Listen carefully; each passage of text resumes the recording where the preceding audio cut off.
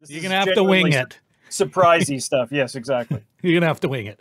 Okay. In our first story, Mr. Cheboyko, as you can see on the screen, Wonder Woman director Patty Jenkins channeled her inner Trump and said that movies on Netflix and the like seemed fake to her.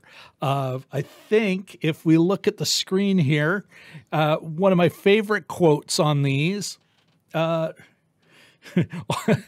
it is. All of the films that streaming services are putting out, I'm sorry, they look like fake movies to me. I don't hear about them. I don't read about them. It's not working as a model for establishing legendary greatness. Like Wonder Woman 84. Yeah. Sorry, gal. That was my thought. Like, well, what are you talking about? What if this is the first you've seen of it? What is your hot take on this? Yeah, go. Yeah, I heard a little bit about this earlier this week. It's almost like sometimes they catch maybe they're genuinely this sort of antagonistic, but there's low key antagonism. But I mean, I can sort of see what she says. The implication is that everyone else makes fake movies, I make real movies. But it's sort of a weird comment, isn't it? And it's not like she's got as far as I know, she's not got a gigantic track record either. It's not like she's made 25 movies. So well, and if you look further in the piece, it's kind of hilarious. Of late, Netflix has released 3 Oscar-nominated films. Alfonso Cuarón's Roma. I mean, they're made of Roma. Set in Mexico in, I want to say, the 70s. But I could see why you're kind of stumbling on that one. Who the heck is this Alfonso Cuarón? Flash in the pan. He'll never make another decent movie. Of course, Scorsese's The Irishman. That must really stick in his craw that someone making one of those cinematic. What does he call it? Like, they're not cinema. They are amusements. Entertainments or something. Yeah.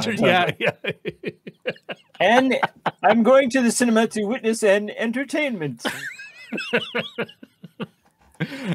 Yeah. So I think I did find it entertaining, and we've already got people in the chat. Looks like we've got here. Let's say a quick hello, and then we'll get back into the news. First of all, Richard L., good to see you here, man. Sean from Lost in the Reel. And I was just thinking of him earlier as I was prepping for our Trash Talk News segment. And great to see you here, Sean. And then, of course, the Upside Dan. Good to see you, man. Woo! Oh, and Shashank, our man in Chennai. This is awesome. Great to see you here, man. It's for Labor Day. Yeah, this is fantastic. All right.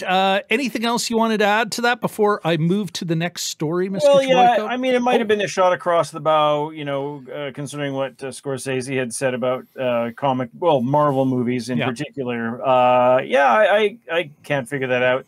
I sort of get where she's coming from in that movies that are strictly go to streaming, they do sort of lack that sort of punch, right? You might see the trailer and the heft, the gravitas. Yeah, it's just and the whole, and let's not downplay the ritual of going to a movie.